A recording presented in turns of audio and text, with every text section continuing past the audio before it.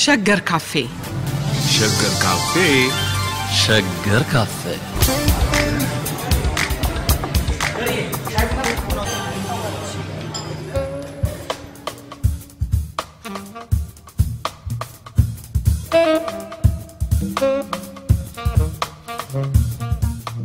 በሸገር ካፌ እዚህኛው ጠረጴዛ ርዕስ ባለፈው ሳምንት በማንነት ጥያቄ ላይ የተጀመረው ውይይት በእንጥልጥል ያቋረጥ ነው። በአገራችን ለፍትህ የተደረገው ትግል የብሄር ማንነት ጥያቄን በመፍታት ረገድ ሄደበትን መንገድ በመተንተን አገራችን ከሌላው ዓለም ተነጥላ ብቻዋን የቆመች ባለመሆኗም የግሎባል ፖለቲካ ኢኮኖሚ ሁኔታዎችን የመመልከትን አስፈላጊነት በማንሳት ነበር። ዛሬ ከዚህ ሐሳብ እንነሳለን። ለዚህ ውይይት ዶክተር ኤልሳቤጥ ወልደ ጊዮርጊስ ከአዲስ አበባ ዩኒቨርሲቲ፣ ከሀገር አሜሪካ ኒውዮርክ ዶክተር ሽመልስ ቦንሳ ከኛ ጋር ናቸው። ውይይቱ በስካይፕ አማካኝነት በመሆኑ ለተፈጠረው የድምጽ እገጭጓ ይቅርታን ጠይቃለን። ኤልሲ ቀጤ የተማሪው ንቅናቄ ታሪክ ከዛ በኋላ ደግሞ በትጥቅ ትግል ገብቶ ህዋትም ሆነ ሌሎችም ያደረጉት ትግል ለፍትህ ነው። ፍትህ ለማግኘት ነው። ከዛ በተረፈ ደግሞ ያኛውን ደግሞ ወገን ደግሞ ታሪኩን ደግሞ ስንመለከት የብሄሮችንም ፍትህ በመፈለግም ቢሆን አደሴም ታይም እንዴት እንደሚፈታ ያስቀመጠበት መዋቅር ተዛባ አይደለም። እየደረስንበት ደረስን ይመስለኛል። የኔ አመለካከት እሱ ነው። እና የብሄር ማንነት ጥያቄ እንግዲህ ከላይ ነው የሚጫነው አይደለም። ከተነጋገርንበት ሁሉ የብሄር ማንነት ከላይ ተጭኗል። በዚህ መልኩ አስብ፣ በክልል አስብ፣ በቴሪቶሪ አስብ ምናምን የሚለው ከላይ ተጫነ። ኦኬ ይሄ እንዳለ ሆኖ አሁን ደግሞ በነጻነት ሲታይ የብሄር ማንነት ይሄ ክልል የኔ ነው ይሄ ክልል ያንተ ነው የሚለው በሚሆንበት ጊዜ ደግሞ የኢኮኖሚክ ሁኔታው ምንድነው አሁን ለሚለው ኢትዮጵያ እንግዲህ ከአንዳንድ ስታቲስቲክስ በተለይ ይሄንን አንድ ጊዜ ባወጣው ኦንላይን ሪፖርት ላይ ኢትዮጵያ በዶነር የተመሰረተ ኢኮኖሚ በሰፊው የተንሸራፋባት ሀገር ብዙ ደግሞ በቻይኒዝ ብድር ለምሳሌ and article skyscrapers, trains and roads, how Addis Ababa came to look like a Chinese city ከሚለው ከሲኤንኤን አርቲክል በአጠቃላይ ቻይና ለአፍሪካ ወደ 130 ቢሊዮን ዶላር እዳ ውስጥ አስገብታለች። አፍሪካ ኢትዮጵያ ወደ 12.1 ቢሊዮን ብር ከቻይና ተበድራለች ከ2000 እንደ አውሮፓ አቆጣጠር ጀምሮ። እንግዲህ የቻይና ብድር ብቻ ነው እና ሌላው 29 ቢሊዮኑ ከሚድል ኢስት እና ከዓለም ባንክ ከሌሎች ሀገሮች የተደረገላት ልገሳ ወይ ብድር ነው ብቻ 29 ቢሊዮን። የቻይናው ብድር ተብሎ የሚጠራው ዴት ትራፕ ዲፕሎማሲ ይባላል ይላል ሲኤንኤን። ማለትም ቤጂንግ በሌላ መንገድ አገሪቷን እንድትተባበራት ታደርጋለች ማለት ይቻላል ይላል። እና ምንም እንኳን ይላል የኢትዮጵያ መንግስት በአርከበ ቁባይ በኩል ሲናገር ይሄ ችግር አይደለም ምን ይላል አቶ አርከበ ቁባይ one of the unique things that makes Chinese funding quite attractive is they practice non-intervention in local politics ይላል። ስለዚህ ቻይናዎች ሎካል ፖለቲካው ስለማይገቡ ይሄ ችግር የለም እንደ ሌሎች አበዳሪዎች አይደለችም ቻይና ይላል። እንግዲህ እነዚህ ሰዎች ይሄንን ሁሉ ሲያበድሩ መቼም ቻይና ይሄን ሁሉ ስታበድር 12.1 ቢሊዮን ዶላር ስታበድር ዝም ብላ አታበድርም አይመስልም አይደለም። እሱ ምንድነው ያ ጥቅም ብሎ መጠየቅ ያስፈልጋል። የሲኤንኤንንም ሪፖርት ከመራባዊ እይታ በኩል የመጣ መሆኑንም መገንዘብ ያስፈልጋል። በጣም ልክ ነው። ግን ስታቲስቲክሱን ሰጡን አትሊስት ልክ ነው። እና ይሄ ምንድነው ቻይና የምትጠቀምበት ቺፕ ሌበር ወይም ርካሽ የሰው ጉልበት ነው ምንድነው? ለምሳሌ ኢንዳስትሪያል ፓርክ እኮ ያንን ፈልጎ ነው እዚህ የሚመጣው እኮ ኢንዳስትሪያል ፓርክ ወይ ኤችኤንኤም ወይ አንዱ ሲመጣ ያንን የሰው ጉልበት ፈልጎ ነው። እና ኢትዮጵያዊ ማንነት ሆነ የብሄር ማንነት ሆነ ይሄን ካላገናዘበ ችግር ነው አይደለሽ? ስለዚህ ምን አሁን የፕሪሞርዲያል የሚለውንም ኮንሰፕት እዚህ ማምጣት ፈልጋለሁ። እና ያው ከመግባታችን በፊት ይሄ የብድርና የብሄር ማንነት የብድር ማለት እንደዚህ አይነት አጀቅት ውስጥ በብድር ተዘፍቃ የብሄር ማንነት ሲባል ምንድነው? በተናጠል ማየት ይቻላል ወይ? ትክክል ነው ማለት ያው የቻይናው እየገነነ መጥቶ በተለይ ደግሞ ምዕራቡ ዓለም ሚዲያውን ስለሚቆጣጠር በብዛት ያወራዋል ስለ ቻይና እንጂ እንደ አፍሪካውያን ስንመለከት ለኛ ቻይናም ሆነ ምዕራቡ ዓለም ተመሳሳይ ማለት ሁለቱም ከኛ የሚፈልጉት ነገር ስለሚኖር ነው እኛ ላይ ትኩረት የሚያደርጉት። ቻይናም ቢሆን ለምሳሌ በአሁኑ ሰዓት በአፍሪካ ላይ ያላት ፍላጎት አፍሪካ ልታቀርበው ከምትችለው ጥቅም አንፃር ስለሚታይ ነው ማለት ሪሶርስ ነው የተፈጥሮ ሀብቷን ስለምትፈልግ ነው። የተፈጥሮ ሀብታ ሚነራል ሊሆን ይችላል ለፋብሪካዎቿ። አሁን ደግሞ በቻይና ውስጥ የሰራተኛው ዋጋ ደሞዝ እየጨመረ ስለመጣ ርካሽ ጉልበት ፍለጋ ወደ አፍሪካ መምጣት አለባቸው።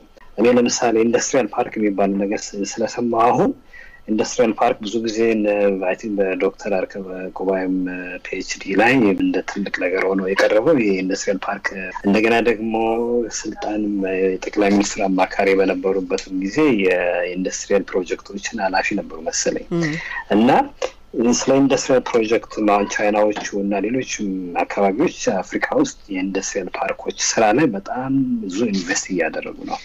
እኔ ኢንዱስትሪያል ፓርኮች በማይበት አንደኛው መነጽር ነው ዋናው ሊሆን የሚመስለኝ እነኚህ አዲሱ የቅኝ ግዛት መገለጫዎች ናቸው ብዬ ነው የማስበው። እነኚህ ኢንዱስትሪያል ፓርኮች የአፍሪካውያን ጉልበት በነጻበት በአነስተኛ ደግሞ የሚበዘበዙበት ቦታዎች ናቸው። እዛ የሚመረቱ ምርቶች ለምዕራቡ ዓለም ወይ ለሌላው ሰለጠነ ለሚባለው ዓለም በውድ ዋጋ ይሸጣል። አፍሪካኖች ግን እንደ ባሪያ ተበዝብዘው እነ ቻይናን ወይ ሌሎችን እዛ ላይ ኢንቨስት ያደርጉትን እንዲከብሩ የሚያደርጉባቸው ቦታዎች ናቸው። ከዛ ውስጥ የሚመጡት ለሚስትርፎች አገሪቷ ልትጠቀም ትችላለች። አገሪቷን የምታገኘው ጥቅም ይኖራል በዛ በተወሰነ መንገድ። ግን መሰረታዊ በሆነ መንገድ ልማትን በተለይ ደግሞ የሰውን ልማት አያመጣም እያመጣም አይደለም። አሁን በተደጋጋሚ እኮ እየታየ ነው። ኢትዮጵያ ውስጥ አሁን ሐዋሳ ውስጥ ታይቷል፣ ሌሎችም ኢትዮጵያ አካባቢዎች ታይቷል። ሰራተኞቹ ከዚህ በፊት ተቀጥሮ ከሚያገኙት ደሞዝ አነስተኛ ደሞዝ ነው የሚከፈላቸው፣ መብት የላቸውም። ይሄ እኮ በተለያየ ቦታ ታይቷል። ታይላንድ ውስጥ ተሞክሯል፣ ፊሊፒንስ ውስጥ ተሞክሯል፣ ባንግላዴሽ ውስጥ ተሞክሯል። ህዝብ እኮ አልቋል። ፋብሪካዎቹ እየፈረሱ ሰዎቹ በእሳት ብዙ የሞተው ነው። ረጅም ሰዓት በመስራት አነስተኛ ደሞዝ በመከፈል ሰዎች እኮ ብዙ ቦታ ላይ እየተጎዱ እንደ ባሪያ ሆነው እያገለገሉ ብዙ ቦታ ላይ ተቃውሞ ገጥሞት ወደ አፍሪካ ነው እየገሰገሱ ያሉት። አፍሪካ ውስጥ ደግሞ ልማት የሚለው ነገር ከሁሉም በላይ ቁልፍ ሀሳብ ሆኗል። ይሄ በተለይ ልማታዊ መንግስት የሚባለው ልማትን ለማምጣት ሲባል ብዙ ነገሮችን ነው የሚያስቀረው። ዲሞክራሲ የሚባለውን ያዘገያል። ኢንቫይሮንመንት ላይ በተፈጥሮ ላይ የሚደርሰውን ጉዳት ሁሉ ይቀበላል ልማትን የሚባል ነገር እስካመጣ ድረስ እና ያንን ለልማት ያለው ትኩረት ብዙ ጉዳትን እየፈጠረ ነው በእነኛ አካባቢዎች ላይ በሰዎች ላይ በተፈጥሮቻቸውም ላይ በአካባቢዎቻቸውም ላይ እንደገና ደግሞ ስለ መብት ስለ ዲሞክራሲ የሚደረገውንም ትግል ሁሉ እያዘገየው እያደናቀፈው ነው ያለው እና እነኚህ ኢንዱስትሪያል ፓርኮች ብዙ ጊዜ በጣም ግሎሪፋይ እየተጋነነ የሚወራላቸው ነገር እንደገና ወደ እውነተኛ ባህሪያቸው መውጣት አለበት። የዛሬ 10 ዓመት የዛሬ 15 ዓመት ግልጽ ይሆናል ይሄ ነገር ኦሬዲ በግልጽ ተጀምሯል። ስለ ቻይና የነበሩ ትልቅ ግምት አሁን በጣም ብዙ ቦታ ላይ የቀረ ነው። ቻይናዎቹ ከአውሮፓኖቹ ብዙ የተለዩ አይደሉም። እነሱም ይበዘብዛሉ። መንገድ ይሰራል ግን ይበዘብዛል። መንገድ የሚሰራውንም ኤክስፖርት ለማድረግ ያገለግለዋል። ይሄ ምንድነው ማቴሪያል ንጥረ ነገሮች።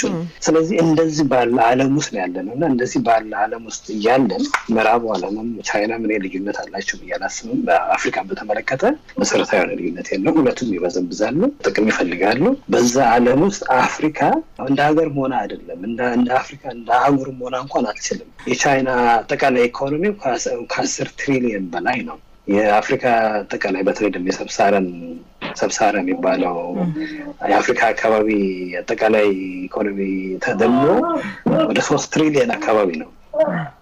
3 ትሪሊየን የሚሆን ያን አህጉር ኢኮኖሚ ይዘን ከ10 ትሪሊየን በላይ ካላት ቻይና ጋር ወይም ደግሞ 19 ትሪሊየን በላይ ኢኮኖሚ ካለው አሜሪካ ጋር ልንቆም አንችልም። እንደ አህጉርም እንኳን መቆም አንችልም።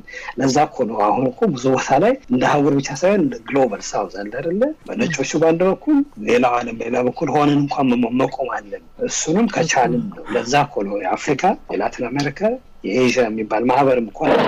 77 ነው 76 ሀገሮች ማህበር የሚባል አለና በአሁኑ ሰዓት በሀገር ደረጃ መስራት ራሱ የሚያዋጣበት ጊዜ አይደለም ያለን። እንኳን ይሄ በክልል ተደራጅተን ይቅርና ነው በክልል በአካባቢ በማንነት ፖለቲካ መደራጀቱ የትም ቦታ አያደርሰንም። እንግዲህ በዚህ ዓለም ላይ እንኖራለን እስካለን ነው። በዚህ ይሄንን ዓለም ደግሞ የቀረጸው ስም የሰጠው ይሄ ምዕራቡ ዓለም ነው። ምዕራቡ ዓለም ባዋቀረው ዓለም ነው የኖረው ያለነው በሱ ባዋቀረው ዓለም ውስጥ ደግሞ እንደ ሀገር እንድንቀጥል የሚያስችል አይደለም አሁን ሁኔታ ላይ ያለነው የድሮቹ ቆሶ የዛሬ 67 ዓመት የነበሩት የአፍሪካ መሪዎች ይሄ ነገር እኮ ገብቷቸው ይገርማል አሁን እነ ንክሩማ እኮ የሚያስቡት ነገር አሁን እኮ ያሉ መሪዎቻችን እኮ ማሰብ አልቻሉም የሚያሳፍረው ኮስ ነው እና አህጉራዊ ሀገራዊ ውርደት እኮ ነው እና ስለዚህ ከዛ በላይ መውጣት አለብን በርግጥ ይሄንን ዓለም በራሳችን ጉዳይ ተጠምደን እኛ እዚሁ ወደ ውስጥ ስንመለከት ነው አይደለ ብዙ ነገር ያመልጠናል ነው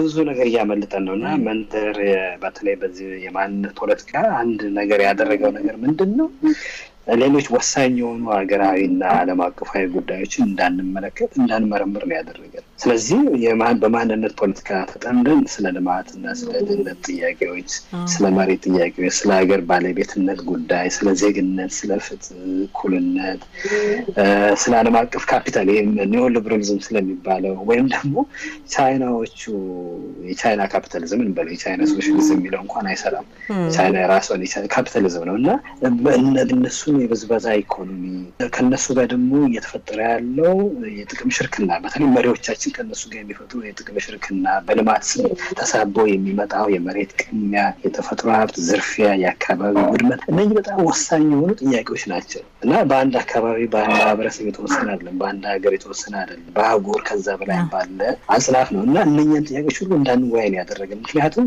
ፖለቲካቸው በመንደር ብቻ እንዲሆን ተብለናል እኮ መወያየት አለበት ነው ሽኔ እንትን እኮ መወያየት መጀመር አለብን ይህ ሸገር ላይ የምንናገረው ሌላ ቦታም በሰፊው እንዳንተ አይነቱ ሰው ሌሎችም በሰፊው መናገር አለባቸው አሁን እኮ እንዳልከው ነው ይሄ ፖፑሊስት ቅድም የተናገርኩት የፖፑሊስት ንቅናቄ እየመጣ ያየለ በመጣ ቁጥር ግሎባል ሳውት የምንለው እየተደራጀ ነው አብሮ ለመቋቋም አለ አይደለም ይሄ ለምሳሌ አሁን ኮንፈረንስ አካሄዳለሁ እኔ አፍሪካ as concept and method decolonization freedom and emancipation ነው የሚለው እና ምንድነው ሀያው ውስጥ እንግዲህ ወርክሾፖች ናቸው እነኚህ የምናካሄዳቸው ማዚ ኮል ፎር ፔፐር አውተን እንግዲህ ስፖንሰርድ የሚሆነው በምዕራቡ ነው ነው እሱ ምራሹ ችግር አለበት ግን እሱ መጠቀም አለብሽ በትክክለኛው መንገድ ያው ለብቻችን መቼም ገንዘቡን ማፍለቅ ስለማንችል እነሱ የሚሰጡን በትክክለኛው በራስ በመታምንበት መንገድ መስራት ይቻላልና ኮል ፎር ፔፐርስ አውተን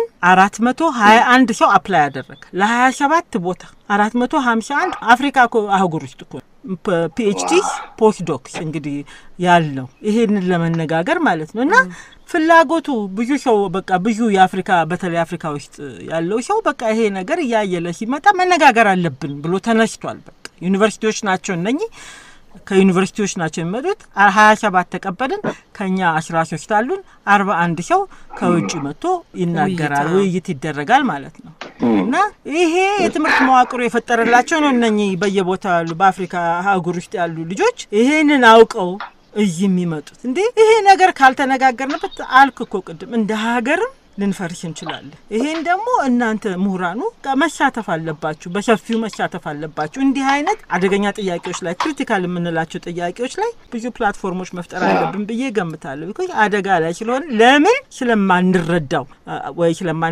ስለማንፈልግ ነው ወይ ስልጣን ለማአሎን ነው ብቻ ምን እንደሆነ አላቅ ግን እነኚህ ነገሮች እውነታዎቹ መውጣት አለባቸው ሌላ በፊት የተነጋገርከው ነገር ሽሜኔ ደግሞ በጣም የወደድኩት ብሄራዊ ቁጭት የሚለው አሁን ለምሳሌ ይሄን ሁሉ ብድር ሲታይ ወይኔ እቺ ሀገር እኮ በምንም የራሷ ነገር የላትም እና እሱ ብቻ ሳይሆን ይሄ ሁሉ ብድርስ መተው ምን ተሰራበት የሚለው ሌላ ጥያቄ ነው እና ከዚህ በፊት ይቅርታ ኤልሲ ከዚህ በፊት የዚህ የረሃቡ ጉዳይ ብሄራዊ ቁጭት ሊያሳድርብን ይገባል የሚል ነበር ያነሳው ሽመልስና ይሄ ሁሉ ገንዘብስ መተው የት ሄደ ምን አረግንበት ነገር ሰራንበት ሌላ የድህነት ታሪክ ከሹጋ ፕሮፌሰር መርድ ለምሳሌ ከታሪክ ዲፓርትመንት የድህነት ታሪክ ላይ ማውራት ይኖርብናል ሊሉ ነበር ብለህ ነበር አይደለም ራሱ የድህነት ታሪክን ይሄ ህዝብ በዚህ ቦታ በእንዲህ አይነት ድህነት ሌቭል እየኖረ ነው ወገኖቻችንን እንርዳ ወገኖቻችን ካልተረዱ ኢትዮጵያ የምትለው ነገር የለችም ሚላውን ነገር ከብሄራዊ ቁጭት ጋር አያይዞ እንዴት ነው ማምጣት የሚቻለው ወይ ምናመጣው ነው ሽሜ እሱ ላይ በትናገር ከዚህ በፊትም ተናግረዋል ለዚህ ነው ካደጋም ነው ማንነት የሚፈጠር ባሁኑ ጊዜ ከመከራ ከኛ በእኛ አንድም በሳር ሀ ብሎ አንድም በአሳር ዋይ ብሎ ነው ሰው ልጅ የሚማረው አሪፍ ነው አይደል ማጋ አይደለም ብታራጋቸው ነገሮች አሉ ተዘጋይ ቴዎድሮስ ላይ ነው አርስት ነበር ይሄ እንደው ማድረግ የውይይቱ በጣም የሚገርም ነው አይ በጣም ትልቅ ነገር ነው አሁን ኢትዮጵያ አሁን እኔ ለምሳሌ በኔ እይታ ኢትዮጵያ ውስጥ ያለው በጣም ወሳኝ የሆነው ችግር የማንነት ችግር አይመስለኝም ኢትዮጵያ ውስጥ ያለው ወሳኝ ችግር የደህንነት ችግር ነው ብዬ ነው የማስበው ትልቁ ጥያቄ የደህንነትና የልማት ጥያቄዎች ናቸው እና የእነኚህ አሁን የማንነት ፖለቲካ በጣም በብዙ መንገዱ የዚህ የደህንነት የልማት ጥያቄዎች መገለጫ አድርጌ ነው የማያቸው ብዙ ቦታ ላይ አሁን ለምሳሌ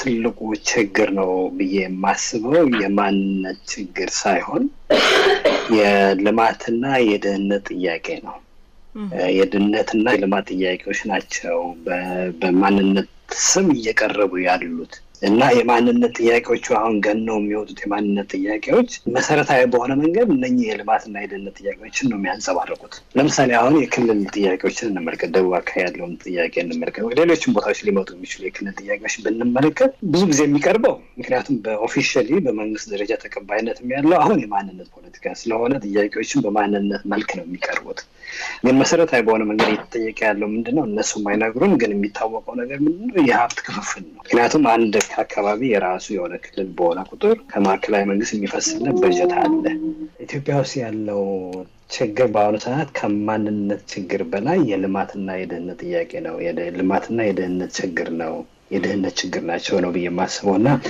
እነኚህ ልማትና የደህንነት ችግሮች የሚገለጹበት መንገድ ነው አሁን ማንነት የምንለው ፖለቲካ የማንነት ፖለቲካ በአብዛኛው እየገለጸ ያለው የነኝን መሰረታዊ የሆነ የሀብት የልማት የደህንነት ጥያቄዎች ናቸው ስለዚህ በዛ ጉዳይ ላይ በእነኚህ በልማትና በደህንነት ጥያቄዎች ላይ ብዙ መሰራት አለበት እኛ ግን ብዙ ጊዜ እያጠፋን ያለነው ወይም ደግሞ እንድናጠፋ የሚፈልገው ሊሆን ይችላል የማንነት ፖለቲካ ላይ ነው ወይም እንድናወራ እንድንወያይ የሚደረገው በዛ ላይ ነው ስለዚህ ጥያቄዎቻችን እንደገና በትክክል መጠየቅ መጀመር አለብን ምክንያቱም ትክክለኛ ጥያቄ መጠየቅ ስንጀምር ነው ወደ መልሱ የምንሄደው እና ምን አይነት ጥያቄ ነው እየጠየቅን ያለነው ትክክለኛ ጥያቄው በአሁኑ ሰዓት የቱ ነው ትክክለኛ እውነተኛ ችግሮቻችን የትኞቹ ናቸው የሚለው ነገር መጠየቅ አለብንና አሁን ህዝቡን ብንጠይቀው አሁን ለምሳሌ አሁን እያነሳ ያለነው ጥያቄ እውነት የህዝብ ጥያቄዎች ናቸው ወይ አይደለም አሁን እየተነሱ ያሉ ጥያቄዎች እውነት የህዝብ ጥያቄዎች ናቸው አሁን ወላጆቻችን ዘመዶቻችን በትክክል እየጠየቁ ያሉ ጥያቄ ይሄ ነው አሁን ምንድነው ኑሮ ተወደደ ጠይቀነዋልስ ኑሮ ተወደደ ነው ልጆችን ማስተማር አልቻልኩም ነው ቤት ኪራይ ችግር ነው እነኚህ የመሳሰሉ መሰረታዊ ጥያቄዎችን ትተን እኔ እንደዚህ ነኝ እኔ ብሄረሰብ እንደዚህ ነው እኔ ከዚህ ነው የመጣሁት የሚለው ጥያቄዎች ላይ እንድንጠመጥ ተደርገናል ነው እና ተሸፍኖብናል ያስባል ተሰውሮብናል እውነተኛ ጥያቄና ለዛ ነው አሁን እነኚህን ነገሮች ማየት የቻሉ ሰዎች ሌሎችም እንዲያዩ መንገዱን ማሳየት አለባቸው ጥያቄዎቻችን እነኚህ ናቸው እውነተኛ ጥያቄዎቻችን ችግሮቻችን እነኚህ ናቸው ለመናገር ያለብን ጊዜ ነው የሚመስለኝ እንጂ ፖለቲከኞቹ የሚመሩት ጥያቄ የሚፈጥሩ ጥያቄ እነሱን በሚጠቅም መንገድ ነው እነሱን የሚጠቅም ብቻ ነው ስለዚህ ከፖለቲከኞቹ እንደዚህ አይነት ጥያቄዎችን አንፈልግም የሚያድነን የሚያተርፈን ነፃ የሚሆን የሚያወጣንን ጥያቄዎች ከነሱ ይመጣሉ ብዬ አላስብም ምክንያቱም እነሱም የራሳቸው እኮ እንትን አላቸው ጥቅም ማለት የመኖርትን ጥያቄ እኮ ነው ለነሱ እነሱ እኮ ልክ እንደ መልአክም አናድርጋቸው ማለት ስለሚመጣው ዓለም ብሩ ዓለም የሚጨነቁ ቀንና ሌሊት የሚለፉ ሰዎች ብቻ አድርገንም አናያቸው እነሱ ልክ እንደሰው መኖር ይፈልጋሉ የራሳቸው ጥቅም አለ ቤተሰብ አለ ምን አለና በዛ መንገድም ያስባሉ ስለዚህ አይ ቲንክ እንደ ሀገር ለመቀጠል መጀመሪያ ስለኝ ጥያቄዎቻችን ምንድናቸው በትክክል እውነተኛ ጥያቄ ምንድነው በአሁኑ ሰዓት እውነተኛ ችግሮቻችን ምንድናቸው እነኛን አይደንቲፋይ በግልጽ ለይተን ማውጣት ከቻልን ድፍረት ካለ በእነኛ ጥያቄዎች ላይ መወያየት መልስ መፈለግ እንችላለን ስለዚህ ጥያቄዎችን በትክክለኛ ጥያቄዎችን የመፈለግ ነገር ይመስለኛል ለእኔ አሁን የሚታየኝ ጥያቄ የደህንነት ጥያቄ የልማት ጥያቄ የሀብት ክፍፍል ጥያቄ ነው ገን ነው የሚታየኝ እኔ የማንነት ጥያቄ መሸፈኛ ይመስለኛል በአብዛኛው ግን የማንነት ጥያቄ ፓወርፉል ነው ምክንያቱም ወደ የሰውን ስሜት ማነሳሳት የሚችል ኃይል አለው የማንነት ጥያቄ ብዙ ጊዜ እንደ ሃይማኖትም እኮ ነው እንደ ሃይማኖት ነገር ነው ማለት ኢሞሽንን የሰውን ኢሞሽን መስለብ ይችላል ማነሳሳት ይችላል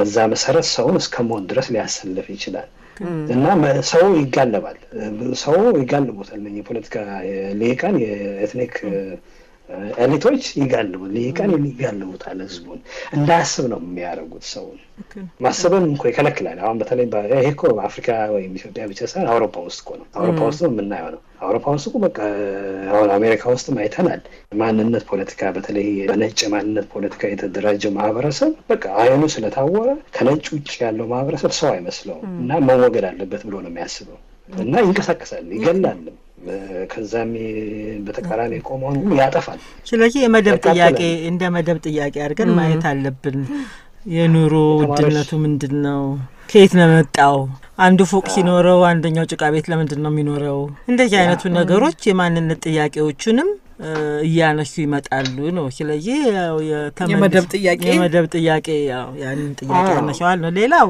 እሺ ደግሞ በዛ መንገድ ማለት መፈናቀል ደግሞ ብሄር የሚለውንም ራሱ ብሄር በላይ ነው መፈናቀል ገባኝ ግን መፈናቀል ማለት ነው የጎንደር ገበሬ ነው ከጎንደር ከተማ ዙሪያ የሚኖር የጎንደር ገበሬ ሲፈናቀል የባህር ዳሩ ከተማ ሲስፋፋ የባህር ዳር ነጋዴ ሲፈናቀል ልክ እንደዛ መቀሌም ወይ ድሬዳዋ ወይ ሐዋሳ ወይ አዲስ አበባ ሲፈናቀል ለምንድነው ኦሮሞ ወይ በአማራ ወይ በትግሬ መነጽር ብቻ ምናየው ይሄ እኮ እየተፈናቀለ ያለው ገበሬ ነው እና የጎንደር ገበሬና የኦሮሞ ገበሬ በአዲስ አበባ ዙሪያ የሚፈናቀል የጎንደር ገበሬ ተመሳሳይ እኮ ነው ጥያቄያቸው መከራቸውም ተመሳሳይ ነው ስለዚህ በጎሳ መንገድ በብሄር መነጽር ካየነው ሰዎቹን አጥብበን ተነጣጥለው ብቻ እንዲታገሉ የማይሳካ ትግል እንዲያደርጉ ነው የምናደርጋቸው ግን ከዛ በላይ ካሰባሰብናቸው ለምሳሌ በመሬት ጥያቄ ላይ ካሰባሰብናቸው በመደብ በሀብት ክፍፍል በልማት በደህንነት ጥያቄ ካሰባሰብነው መላውን ህዝብ ማንቀሳቀስ ይቻላል የኢትዮጵያ ህዝብ ማለት ነው ልክ ነው እሱ ለምሳሌ እሱ ደግሞ አሁን ኢዲዮሎጂም ያስፈልጋል ያኔ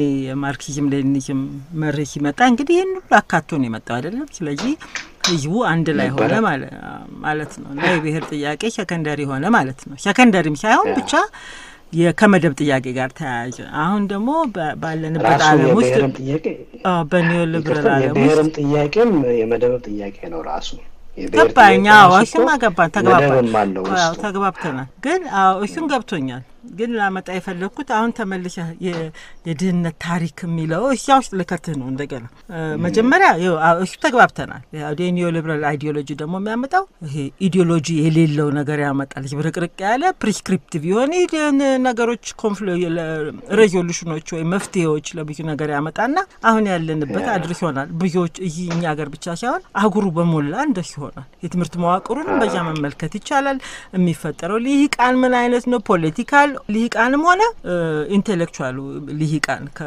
ከዩኒቨርሲቲ የሚወጣው እንዲህ አይነት እንትን ፈጥሯል ነው ስለዚህ ያ እንዳለና የተወሰነ ሁሉ ነገር ይሄ ቅድም ያለው የፍትህ ነገሮች የሚያካትት ኢዲዮሎጂ ያስፈልጋል እሱ በሁሉ ቦታ ምን እንነጋገርበት እና እሱ እንዳለ ሆኖ አሁን ይሄ ቅድም ያልከው ይሄ የድህነት ታሪክ ግን መጻፍ አለበት ነው መጻፍ አለበት የድህነት ታሪክ ያኮ አሁን ከዚህ በፊት የታሪክ ሂደቶችን ተናግረሃል በጃፓንና በኮሪያ ማዕከል ምናምን የነበረው አይደል ይሄ በቃ ቁጭት መፈጠር አለበት ደግሞ እንግዲህ ከኢዲዮሎጂውም ሌላ ኢዲዮሎጂ ከሚመጣ ድረስ ትንሽ ጊዜ ለጊዜው ስላልተገኘ ድህነት ላይ ብዙ ማውራት አለብን ባይነኝና እንደ ሀገር እንደ አህጉር እንደ ጥቁር ህዝብ ድህነት ላይ መነጋገር አለበት ቁጭት መፈጠር አለበት ነውና ይሄ ሊቃኑ ሪስፖንሲቢሊቲ ይመስለኛል እና እሱን ካልኩ በኋላ አሁን ብሄሮች ደግሞ እሱን የምንመለከትበት የፕሪሞርዲያሊዝም የምንለው ያልተበረዘ ነገር አይደለም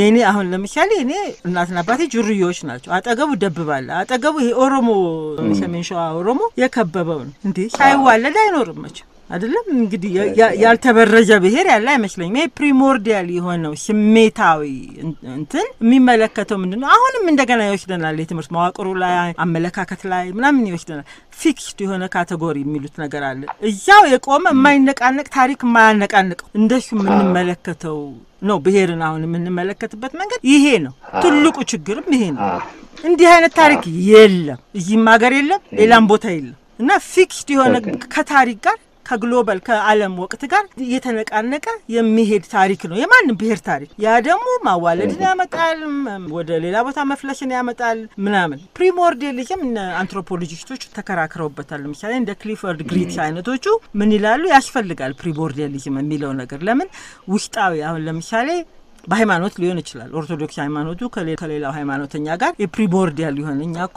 እንደዚህ አይነት ታሪክ አለ በኦርቶዶክስ ሃይማኖት በእስልምና ሃይማኖት ይሄ አለን ብሎ የፕሪሞርዲያል የሆነ ስሜታዊ ምንም ነገር አናላይዝ ያርክ ስሜታዊ የሆነ ነገር የሚመጣበት ፊሊንግ አለ ግን ይሄ ጥሩ ነው ይላል ማንነትም ፈጠራ ብዙ አንትሮፖሎጂስቶች እንደሽላሉ ግን ከታሪክ ጋር ሲያነጫጭሩ ይሄ ፕሪሞርዲያሊስት ፊሊንግም ራሱ ስሜታዊውም ይቀያየራል በየጊዜው ከታሪክ ጋር ይቀያየራል እና ይሄንን አይነት ዲስካሽን ወይ ይሄን አይነት ውይይት እኛ እንትንሽ መምጣት አለበት አላየውም አሁን ሰው ሁሉ ይጨፍራል ማለት ኢትዮጵያዊንን ዘራፍ አይሻር ሊሰራም አይችል እነኚህ ነገሮች ሁሉ መምጣት አለበትና እንድታወራ የፈለኩት የድህነት ታሪኩ ላይ አውርተን በዛ እንደመንደማው ጥሩ ይመስለኛል አይደል ማጂ አደገኛም ነው ቅድም ያነሳሽው አንዱ ካንዱ ሳይገናኝ ተነጣጥሎ መቆም አይችልም የሚለው ሐሳብ አደገኛም ነው እኮ አይደል እንዴ ንጹህ የሚባል ነገር የለም በቃ ይሄ ማሙድ ማምዳኒ የሚለው ነገር አለ በተደጋጋሚ ይሄንን ያላካተተ ታሪክ ስናወራ ታሪክን ያላካተተ ስሜታዊ የሆነ ያልተበረዘ ብሄር አለን ስንል እንደገና ሌሎች ማይኖሪቲዎች እየፈጠርን እንመጣለን ነው ይሄ ኢትዮጵያ ውስጥ ብቻ አይደለም በየቦታው አፍሪካ ውስጥ የተካሄደው የነበረው ታሪክ ይሄ ነው አሁን ኢትዮጵያን ምሳሌ ያደረገው እና እርግጥም አሁን ባለፉት አንድ አመት ምናምን ሌሎች ማይኖሪቲዎች እየተፈጠሩ ነው ጥያቄዎች አዳዲስ ጥያቄዎች እየመጡ ነው ይሄ እንግዲህ ያሳስባል አይደለም ይሄ ፕሪሞርዲያል የሆነ ነገር ነው እንትን የሚያመጣው ነው የሚለው ማሙድ እና ይሄ ድህነት ላይ ብናተኩር ለምሳሌ እንደኛ ብሄር እንደዚህ በዚህ ተመሰረተ ይሄ 5000 ታሪክ አለው 6000 ታሪክ አለው አሁንም ደሃ ነው እና ደሃ ለምንድን ነው የሆነው ብለን እኔ ሀብታም ብሄር አላቀም እዚህ ሀገር ውስጥ እንግዲህ ሁሉም አንድ ቦታ ነው የሚዳክረውና እዛ ላይ በመስፈጠር ይረዳናል ነው ይሄ ልክ ነው ማለት እሺ አሁን ሶስት ነገር ልበል አሁን በተነሳው ሐሳብ ላይ አንደኛ ይሄ የብሄራዊ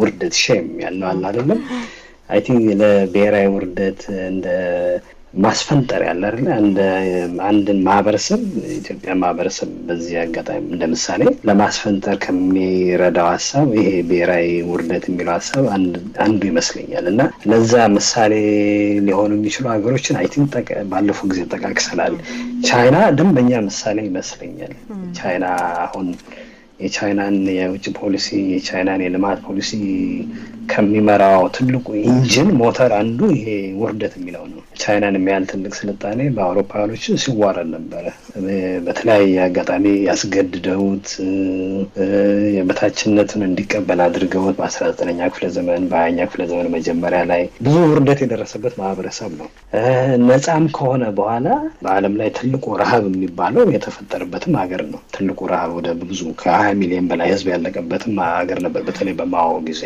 እና መሰረታዊ በሆነ መንገድ ይሄ አዲሱ ዴን ሻኦፒንግ የሚባለው ከመጣ በኋላ የፖሊሲውን የቀየረው መሰረታዊ በሆነ መንገድ ቀይሮ ፖሊሲውን ሶሻሊዝም የምንለውን አሁን ቻይና ሶሻሊዝም ይሉታል እኔ ግን የሚመስለኝ ያው አይ ቲንክ ሌሎችም ቦታዎች የሚባለው ካፒታሊዝም የቻይና መልክ ያለው ካፒታሊዝም እንዲጀመር ነው የተደረገው እና አሁን ያለነው ሚራክል ተአምራዊ የሆነ ልማት እድገት አንደኛው መሰረቱ ይሄ ከቻይና ውርደት ስሜት በቻይና ማህበረሰብ በቻይና መሪዎች ዘንድ ውስጥ የነበረው ቁጭት የታሪክ ጫፍ ላይ የነበረ ሀገር ታሪክ መጨረሻ ላይ ተዋርዶ የነበረ ሀገር መልሶ እንዲነሳ ለማድረግ ተጠቅመውበታል ኢትዮጵያ ውስጥም እንደዛ ከዛ ልንማር የምንችለው ነገር አለ በርግጥ ብሄራዊ ሼም ወይም ብሄራዊ ውርደት ምንለው ምን ያህል ብሄራዊ ነው ተብሎ ሊጠየቅ ይችላል የማይጠየቅ ነገር የለም መቼም እኛ ሀገር በአሁኑ ሰዓት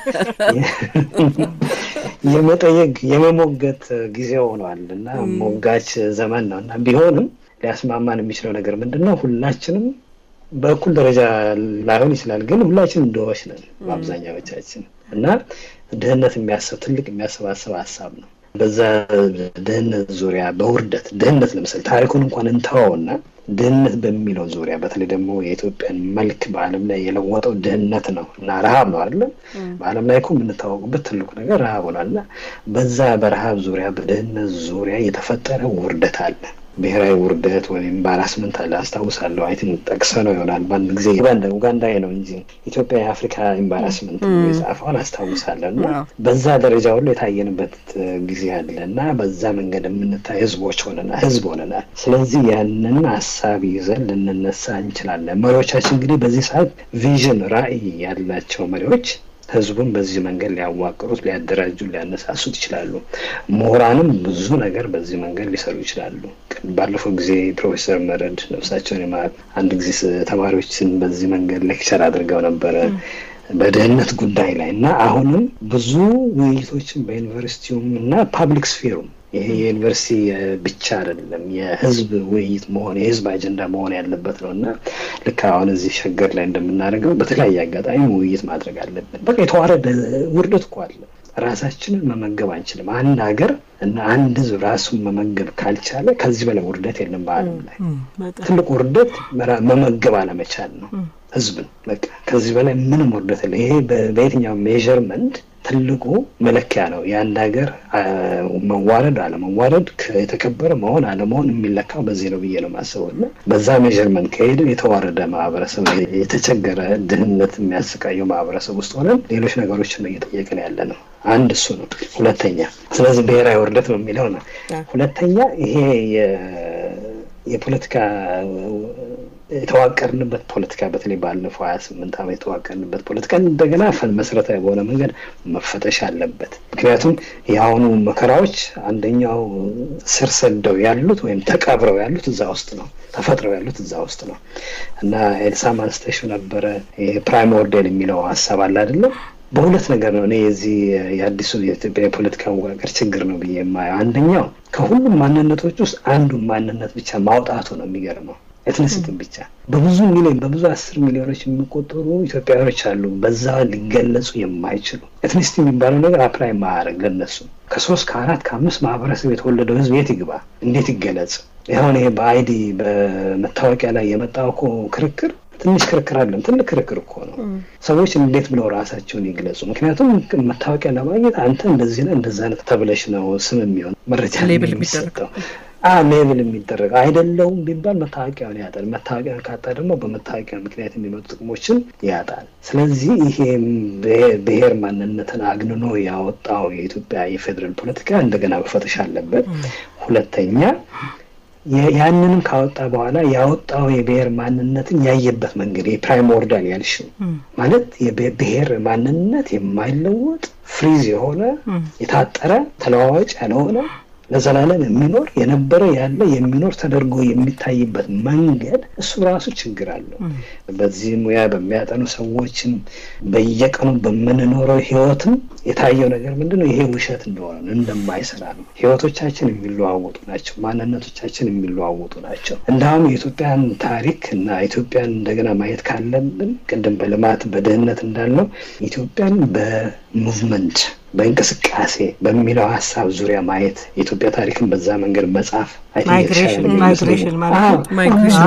አንተ ቁጭ ብለህ ማይግሬሽን ከማይግሬሽን ሙቭመንት የሚለው ሀሳብ ምክንያቱም መዘዋወር ሀገር ነው። መዘዋወር ስንዘዋወር የነበረበት ነው። ይሄ ኤቮሉሽነሪ ሂስትሪ እኮ ኤቮሉሽነሪ ሂስትሪን የማያካትት ማይግሬሽንን የማያካትት የብሄር ማንነት እኮ ነው እና ይሄዳል ይፈልሻል። ሰው ሌላ ቦታም ተዋልዶ ይመጣና እንደገና እቺን ሀገር ያለችውን ፕሪሞርዲያሊቲ ይፈልጋታል። ይሄ ችግር ነው። አሜሪካ ኖሮ 25 ዓመት 26 ዓመት አንድ አይዴንቲቲ ሳይኖረው ማለት ሊኖረውም አይችልም። አሜሪካን ሀገር ሆነ ብዙ አይነት ማልቲፕል የሆነ አይዴንቲቲ ነው የሚኖር፣ ማልቲፕል የሆነ ማንነት ነው የሚኖር። ያ ኢትዮጵያዊነት አለ አንዱ ከማልቲፕሉ አንዱ ነው። ተመልሶ መጥቶ ግን እዚህ ሀገር ውስጥ ፕሪሞርዲያል ይሆን ይሄ በጣም ትልቅ ችግር እና ይሄ ራሱ እንግዲህ ከየት እንደሚመጣ ሲቲዘን ሳብጀክት ነው ሲናነበው በደንብ መመልከት ይቻል ይሆናል። መጀመር ከደምድም ሽሚ ስለዚህ እሱ ምይታ ይሄ ፕራይሞርዲያል የሚባለው የማንነት ዴፊኒሽን ህገ መንግስታዊ እኮ አድርጎታል። ህገ መንግስቱ እኮ በዛ ነው የቀረጸው ማንነትን ኤትኒሲቲን የብሔር ማንነትን ዲፋይን ሲያደርግ አሁን ባለው መንገድ ነው የነበረ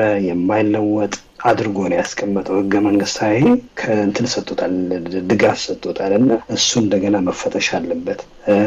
ማንነትን በመለዋወጥ ኢትዮጵያ ታሪክን በእንቅስቃሴ መንገድ ማየት ከጀመረን አይ ቲንክ አንድ መፍትሄ ሊመጣ ይችላል። እንግዲህ የዚህ ሁሉ ነገር ምንድነው ይሄ ሁሉ አሁን ያለው ሁኔታ በተለይ ደግሞ በአገራችን ግን በመላው ዓለም ላይ የምናየው ሁኔታ መሰረታዊ የሆነ ኮንትራዲክሽን አለው።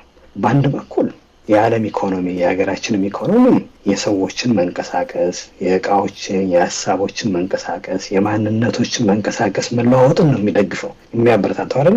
ኢኮኖሚያችንን ብንመለከት ተጋምደናል፣ ከመላው ዓለም ጋር ተጋምደናል።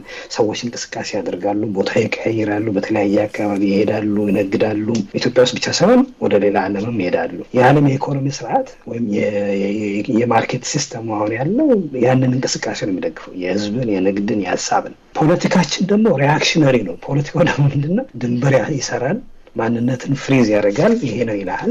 በዛ ማንነት ውስጥ ደግሞ መጤና ነዋሪ ነባሪ ብሎ ይከፋፍላል። ያንን ድንበር የሚያቋርጡ በዛ ክፍፍል ውስጥ የማይጠቃለሉ እንዴ የሚሉትን ደግሞ መብት ያሳጣል፣ ነፃነትን ያሳጣል፣ ይከለክላል። ስለዚህ በሊበራል የሆነው ኢኮኖሚያችንና በጣም ሪአክሽነሪ የሆነው ፖለቲካችን መሰረታዊ በሆነ መንገድ ይጋጫሉ።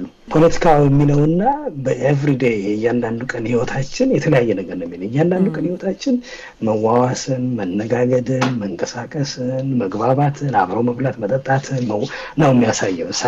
እሳት መዋዋስ የሚባል ነገር የእሳት መዋዋስ የሚባል አለ አይደል? ይሄ ምንድነው? እሱ ሀሳብ በጣም ደስ ይለኛል። ምክንያት ሰዎቹ ሲዋዋሱ እሳቱን ነው መዋዋሳቸው የሚያዩት እንጂ ከማን ተዋዋስኩኝ የሚለው አይደለም። ልክ ኤቭሪዴይ ያንዳንዱ ኢትዮጵያ ኦርዲነሪ ህይወትን ብንመለከት የሌላውም የልሂቃኑን ህይወት ብንመለከት በዛ መንገድ የተዋቀረ ነው። ህይወቶቻችን በእንቅስቃሴ ነው፣ ድንበር በማለፍ ነው። መንግስት ወይም ደግሞ ሰዎች የሚሰሩትን ድንበር እያቋረጥን ነው የምንሄደው። የጎሳ ሊሆን ይችላል፣ የሃይማኖት ሊሆን ይችላል። በሌላ በኩል ደግሞ ፖለቲካችን ደግሞ ድንበር አለ። ከዚህ ድንበር አትወጣም። ክልል የምንለው ለምሳሌ ኢትዮጵያ ውስጥ ማንነት ይሄ ነው፣ ከዚህ ማንነት ውጭ አትወጣም የሚለው ነገር አለና በዛ መንገድ የተቃረነና በተቃርኖ ያለ ስርዓት ውስጥ ያለ ነውና ይሄ ግን ወር መጠናትም ያለበት ቢኮዝ በእኛ ሀገር ብቻ አይመስለኝም። አሁን ለምሳሌ ግሎባል ነው ግሎባል እቺ ማማንዳን እቺ አሜሪካና የሚለው ሲታይ እኔ በጣም ይወደድኩት በጣም ኢትዮጵያ ፖለቲካኖች ስላስታወሰችኝ ነው። እና በቃ አሜሪካ ሆኖ ስለ ኢትዮጵያ ፖለቲካ ቁጭ ብሎ የሚጽፈው ናይጄሪያዊ ሆነ ስለ ናይጄሪያ ፖለቲካ ነው የሚጽፈውና አገሩ ሄዶ ደግሞ በቃ ልክ አሁን ይሄ ኮንትራዲክቶሪ የሆነውን ነገር ሲያደርግ አህጉራዊም ስለሆነ ምናልባት እሱ ሞር መጠናት ያለበት ይመስለኛል። ግን ያልከው ልክ ነው ሽምዬ፣ ሰፋ አድርገን ብናየው ነው ምትለው አይደለሽ መልስ ማለት ከላይ የተጫነብን የፖለቲካ ስርዓት በዛ መንገድ እንድንመራ የሚፈልገው ህይወት በየቀኑ ከመንኖረው ህይወት ጋር አይሄድም፣ ይጋጫል። በየቀኑ የምንኖረው ህይወት የዓለምም ኢኮኖሚ የሚያሳየን ምንድነው መንቀሳቀስን፣ መዋዋስን፣ መጋመድን ነው የሚያበረታታው። ፖለቲካው ግን ነው አይቻልም ነው የሚለው። አጥር ነው የሚሰራልን አይደል? አጥር ይሰራል። አሁን ለምሳሌ ኢትዮጵያ ውስጥ የተሰራው አጥር ይሄ የክልል አጥር የሚባል ነው። ያንን ክልል አቋርጠን ስንሄድ ወይ ሁለተኛ ዜጋ ነው የሚያደርገን፣ መብት ነው የሚያሳጣን፣ ይቀጣናል እና የተቃረረ ነገር ነው። እና ያንን እንግዲህ አሁን እኮ ኢትዮጵያ የሚያስፈልጋት ወይም ዓለምም የሚያስፈልገው በምንኖረው ህይወት አንፃር የተቃኘ ፖለቲካ እኮ ነው። እሱም ብቻ ስጡን እኮ ነው ያለው የሚለው። ያቺ ህይወታችን ኤቭሪዴይ የየቀኑ ህይወታችንን የሚያሳይ የሚያንጸባርቅ የፖለቲካ ስርዓትን ንፍጠር ነው። ልክ ከዛ ጋር እኮ የሚሄድ ፖለቲካ ስርዓት ከፈጠርን አሁን የምንላቸው ጥያቄዎች ሁሉ እኮ ይፈታሉ። የመፈናቀል ታሪክ ሁሉ እኮ ያበቃል። የዛሬውን በዚሁ እንደመድማለን። በሌላ ርዕስ ደግሞ ሌላ ጊዜ እንገናኛለን ብለን ተስፋ እናደርጋለን። አድማጮቻችን ከኛ ጋር የነበሩት ዶክተር ኤልሳቤጥ ወልደ ጊዮርጊስና ዶክተር ሽመልስ ቦንሳ ነበሩ። ሁለታችሁንም እናመሰግናለን።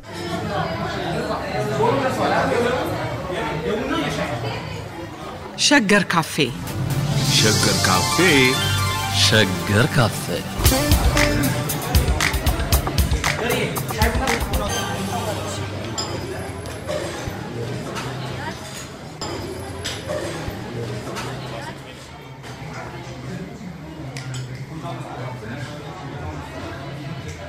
Shaykh